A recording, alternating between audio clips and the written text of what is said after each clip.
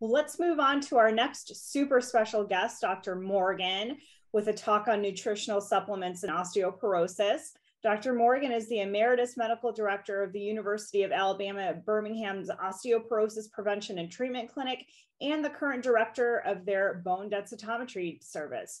She has degrees in food and nutrition and dietetics and food and nutrition and related science, finished medical school, internal medicine residency at the University of Iowa, received a clinical nutrition fellowship and a master's degree in clinical nutrition at the University of Alabama at Birmingham. And she's a professor emeritus of medicine, nutritional sciences, and the Division of Clinical Immunology and Rheumatology at UAB. Thank you for your time, Dr. Morgan. We are excited to have you here. You can go ahead and get started when you can.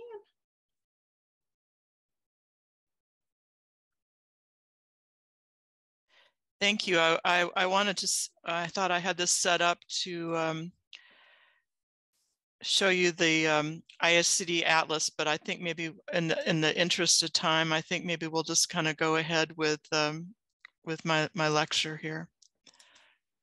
All right.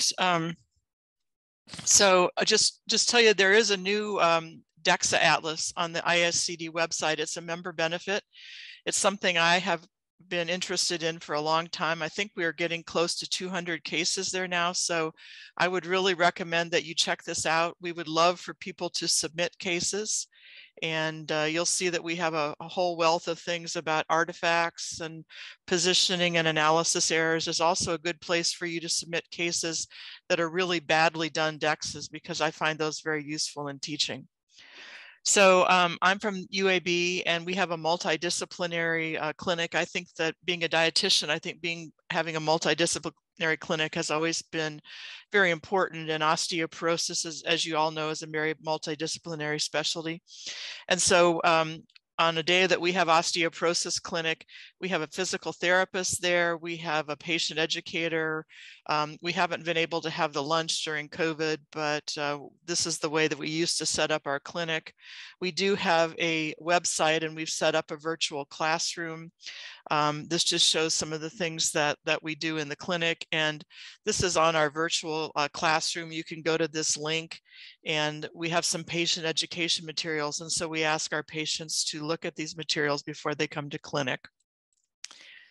So I want to talk a little bit about nutrition, and I think being a dietitian all these years, it's really been interesting in all facets of medicine. You know, one time we have a positive study about a nutrient, another time we have a negative study.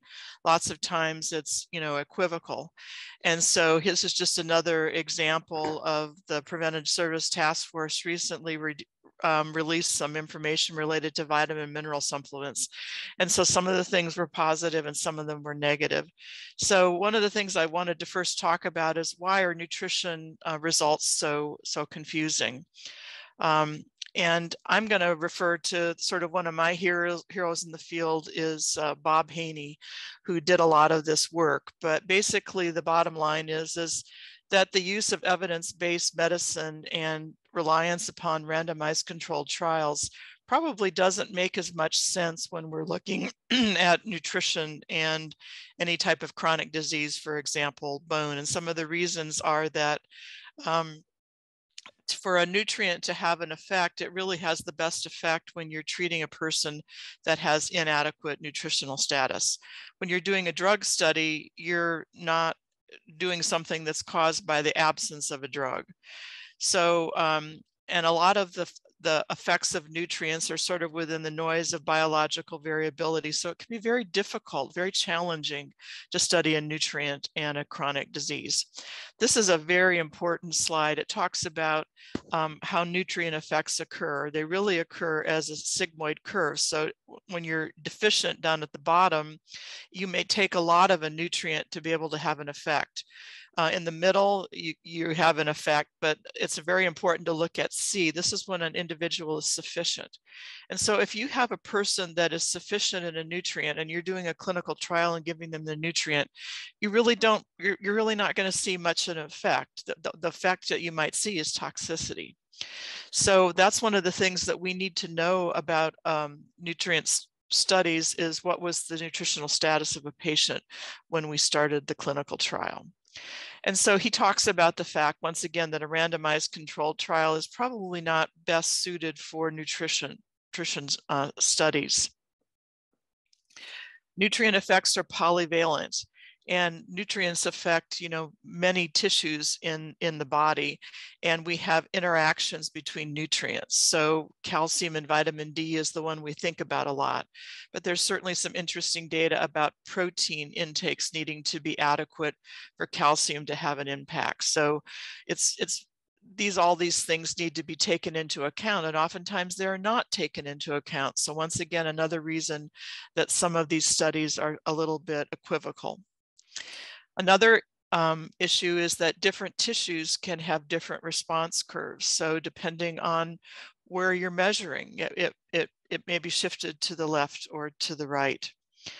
Another important thing about nutrients is the vista on which you do the clinical trial. Nutrient effects may take decades to be manifest. When we talk about nutrients, sometimes we talk about, for example, lifetime intake of a nutrient like calcium. So when we're doing a clinical trial with a drug, it can be a relatively short trial. But doing a relatively short trial, 6 months or a year, may not be adequate to find an effect of a nutrient. So this just talks about this fact. What Bob Haney talks about is he talks about latency.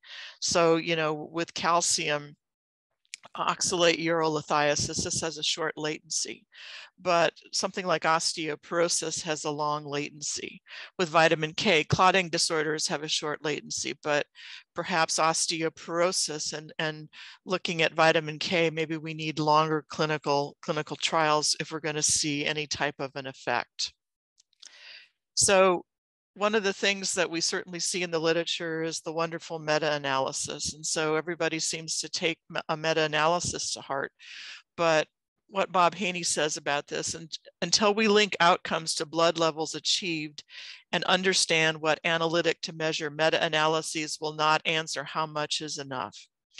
And so I would just tell you, when you're looking at, a meta-analysis related to nutritional status, think about some of these things. Did they know baseline nutritional status? How long was it? And so there's many reasons when you look at a meta-analysis that things can be equivocal.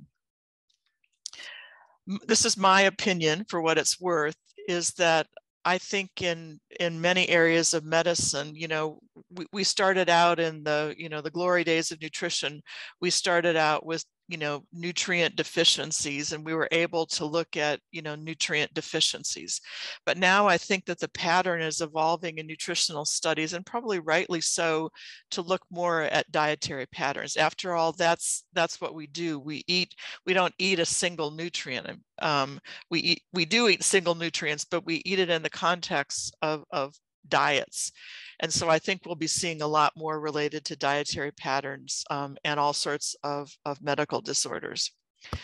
It kind of brings us, I think, to this wonderful article in the New England Journal of Medicine, the VITAL study. And, this has gotten a lot of play, where they talk about the fact that it did not result in significantly lower risk of fractures. And once again, this was among a healthy population.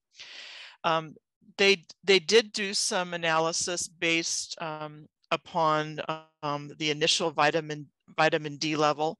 I think this was underpowered, but their take on this was that even in a deficient population, that vitamin D didn't do anything related to the fracture. And I'm sure many of you have read this editorial that was in the New England Journal of Medicine. And so once again, pretty definitive that we should stop screening for vitamin D levels or recommending vitamin D supplements in the healthy population. What I would say is that I think you can go back and take some of the lessons of Bob Haney when you look at the VITAL study. A large majority of the patients in the VITAL study had a very adequate 25-hydroxyvitamin D level. So would a response be expected? No.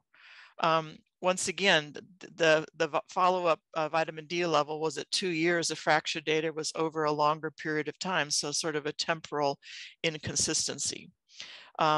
I'm not sure that they probably were able to evaluate, things like protein intake and calcium and all those things related to vitamin D.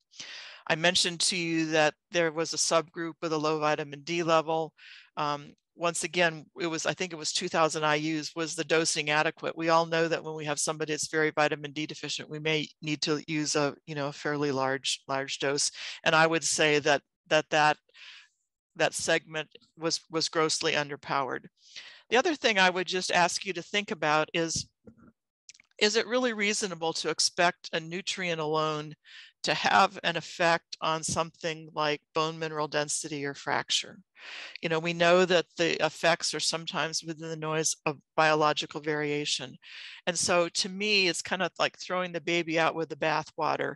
Even if I was able to, do a good study and, vitamin D, for example, didn't lower fracture risk, I don't think I would conclude that vitamin D is not important in bone health. So in the last minutes remaining, I want to go on to a little bit about some of the nutrients and the supplements and things that we use in treating metabolic bone disease. The first I'll talk about is slow release calcium. And I'm sure a lot of my patients, take this in, and this is just it's a Citracal product. I have spent a lot of time calling Bayer and asking them for specific data about it, absorption studies to support or refute the usefulness of the product. I've done this probably over about a 7 to 10 year period, and I have, even though they promised me they're going to send things, I've never received anything. So I generally tell people that no more than 500 to 600 milligrams of calcium is absorbed at a time. And just because I don't have a lot of data, I have tended to shy away from this product. Now, once again, I was able to talk to Bob Haney about this thing, and I'll just tell you what he said. He said he had been contacted several times about a so-called delayed release approach to calcium supplementation. He said, it's my understanding that what one wanted was not delayed release in the sense that this term is usually used in medicine, but instead you'd want gastric retention. And he said that they showed it makes a huge difference in absorbability by the simple device of giving small doses repeatedly over a 7 to 8 hour period. So this is of course literally slowed gastric release, and not really what a lot of us think about in the intestine as being delayed release. So I don't really know what the product does, but I kind of doubt that it does anything to gastric retention. So when I talked to Bob about this many times, he didn't have any data, and until they can give me some data, I'm very interested to know how they're saying that it's a delayed release product. Another product that was out there for a long time was calcium plus genistein. And the impetus for this occurring was that there is something called a medical food that's called Fostium, which contains genistein. Now, this is a paper that I wrote about medical foods. Medical foods are sort of halfway between dietary supplements and drugs. And there is the medical food. There's all sorts of regulations about medical foods. You use it to sort of treat the dietary, the metabolic effects related to a chronic disease. And so because there is the medical food Fostium, and there is data from Italy that it was done in an osteopenic population that it can increase bone mineral density, well, the manufacturer said, well, let's add genistein to Citracal. And this is going to be, pretty much similar to the medical food, the Fostium. Well, actually, just to make a very long story short, the manufacturers of Fostium, and they were involved in this study, actually did a clinical trial between the Fostium and the Citracal plus the genistein. And so they had the medical food, and then they had the over-the-counter supplement. You can sort of see what was in it. It has the the same amount of the genistein, which is a phytoestrogen. It does have some calcium in it. But the bottom line here is that the genistein from the supplement, from the over-the-counter, had a lower overall uptake than the Fostium. And if you read the paper, they talk about the effect that probably the calcium that they use and other things in the formulation are going to affect the pharmacokinetics. So what that says to me is that if you're going to use a medical food, you need to know about it, and you can't always conclude that just putting something like genistein in a supplement is going to do the same as the medical food. So a medical food is based upon established science, and there's no requirement for this for a dietary supplement. So you can't always conclude that the dietary supplement has a similar effect as a medical food. So if you're going to use some of these types of preparations, it's important to ask questions and know that they actually do the same thing. I'll finish off here with AlgaCal and strontium supplements. Of course, strontium is in the same column of the periodic elements under calcium, so it's heavier than calcium. And the whole reason that people started wanting to put strontium once again in calcium supplements was because of the strontium renylate and that the usefulness. Now, of course, this is no longer used in Europe, but still that doesn't stop people here in the United States from wanting to put strontium in calcium supplements. You remember from this very nice paper that because strontium is heavier, what it's going to do is going to have a physical effect. It's going to be incorporated into hydroxyapatite, and it's going to increase bone mineral density just because it's heavier than calcium. So there's all of these products. I've gone round and round over the years with the AlgaCal people, asking them questions about it. You know, they keep on sending me all of these old papers from 2007, and but I think you all know, and you have these patients. I mean, I have patients that swear by this. And generally, because of the strontium, they'll improve bone mineral density, but I can't tell them that they're having any fracture reduction. And, you know, just look at the website. I mean, they have some really interesting statements that they make about some of these supplements that contain, you know, strontium. You know, most calcium supplements can increase bone mineral density. This one does. And so these are just the papers that they will talk about the effectiveness of the calcium with the strontium. This was an open label study, and you can see that there were 3 different plans: Plan 1, Plan 2, Plan 3. Plan 3 was the supplement that actually did not contain the strontium. But what I found interesting here in the clinical trial, that the largest increases in bone mineral density occurred in Plan 3 rather than Plan 1 or Plan 2. So this is counterintuitive to me, because the strontium is going to be incorporated, and that should be increased bone mineral density. So this doesn't really, to me, support the usefulness.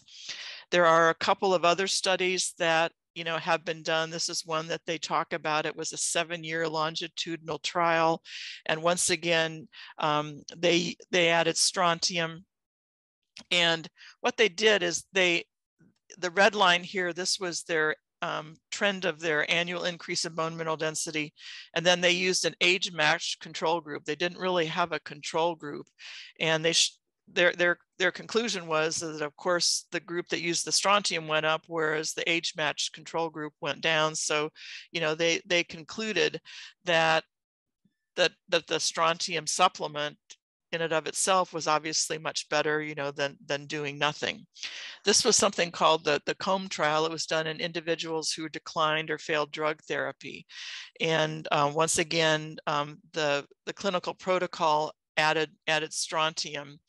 And once again, they did some kind of interesting things here. They looked at the increases at the femoral neck, the total hip, the total spine. They compared it to strontium renylate. They compared it to alendronate, and they compared it to risedronate. I mean, you know, these were different trials. And so I don't think that these are reasonable, you know, reasonable comparisons. But once again, when you just look at the numbers, it makes it look like wow, this, strontium supplement is much better than alendronate or risedronate at 1 year.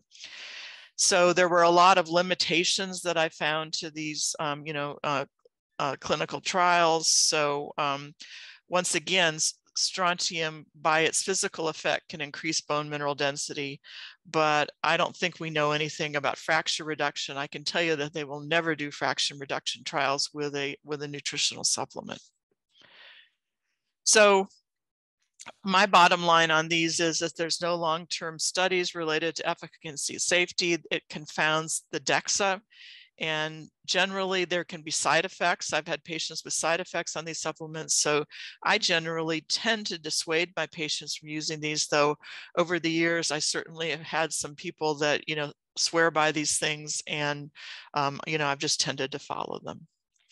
So with that, I hope I stayed on track, and I'd be happy to answer some questions. Rowan, this is Joe. Can I ask a question? Please. So that was great, Sarah. I really appreciate it. So I have a question about the strontium, and then another question. Because of the European stuff with the cardiovascular safety, I have been telling my patients that they shouldn't take it, that I'm concerned about its danger in absence of any efficacy data on strontium citrate. So that's just, I'll ask you to comment on that. The other question is, how about K2? So I totally agree with you. Like I said, there have been no long-term studies. I don't know to what extent the AlgaCal people, look at that. I mean, that's a real problem with a nutritional supplement, but I'm not sure I've seen anything reported. It is a different salt citrate, and if you go into the AlgaCal stuff, they make a lot about the fact they're using citrate instead of the renolate. So, but I totally agree with you, and I think there's many reasons that I tend to not recommend it to my patients. What about K2?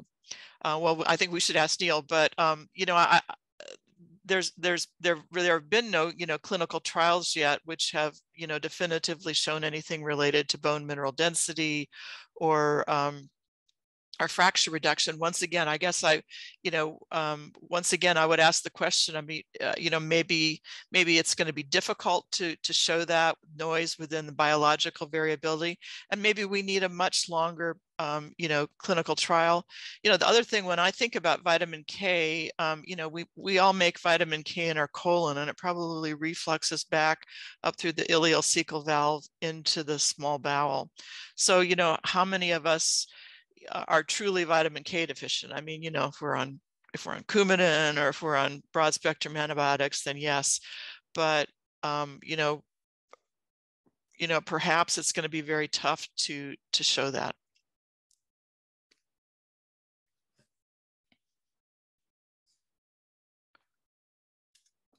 All right, we have a question from El Fitton. Why did they stop using strontium in Europe?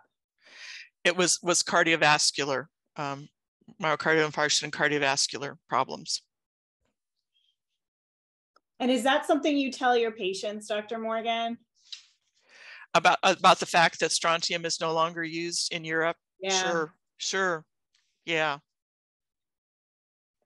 And, I mean, even when they talked about it in Europe, it was pretty clear that they weren't going to do any clinical trials in the United States. So.